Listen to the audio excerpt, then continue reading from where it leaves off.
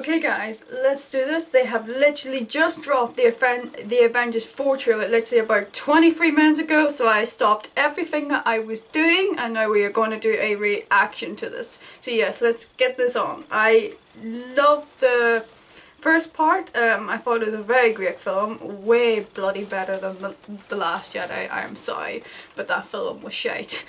So yeah, the Avengers, the last Avengers film was a good way on how to subvert your audience expectations and do it right.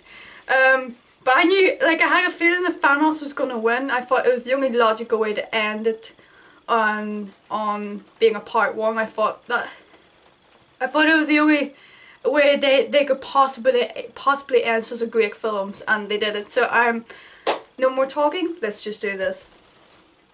Here we go.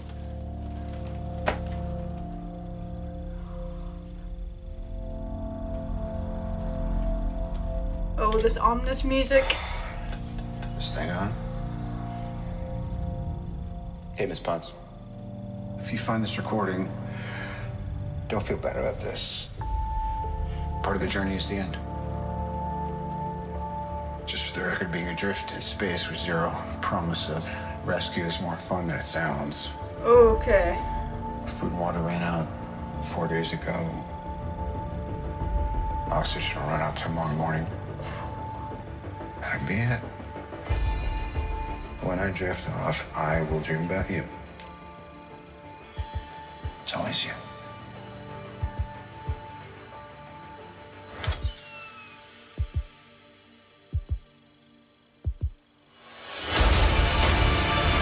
Oh, no, they're doing the... It's a target, I don't feel so good. Thanos did exactly what he said he was going to do. He wiped out 50% of all living creatures. And then women die of the substance, like people on life support, you know. We lost. All of us.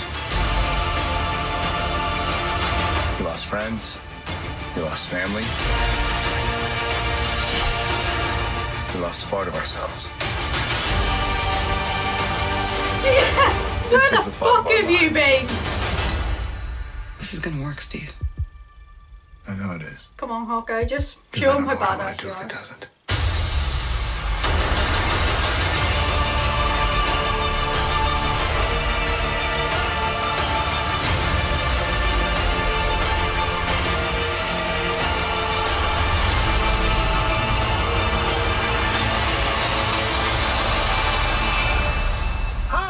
Is anyone home? This is Scott Lang. We met a few years ago at the airport in Germany. Got really big. Is this an old message? Ant-Man, I know you know that. It's the front door. That's me. Can you buzz me in? Yay! Thank fuck.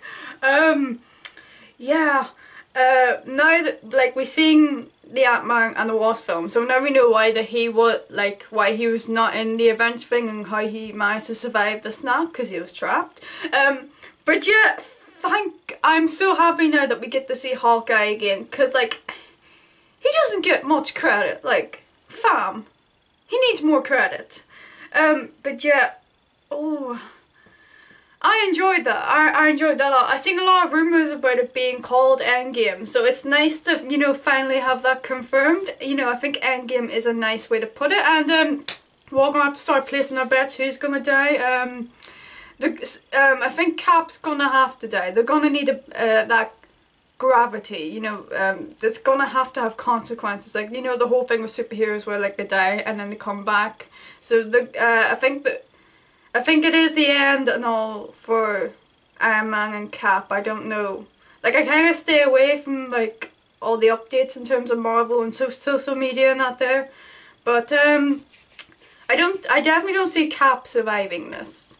So there's gonna be tears shed at the cinema in this film. Not well. I imagine some people cried at the end of the first part film with Mr. Stark. I don't feel so good.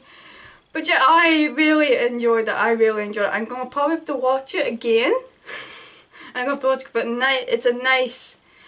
It didn't what I liked is that it didn't show a lot.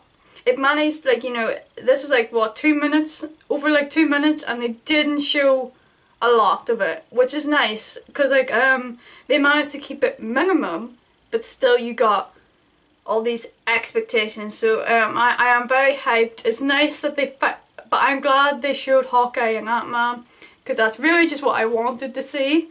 But yeah, post your comments down below what you thought, and I'll see you next time.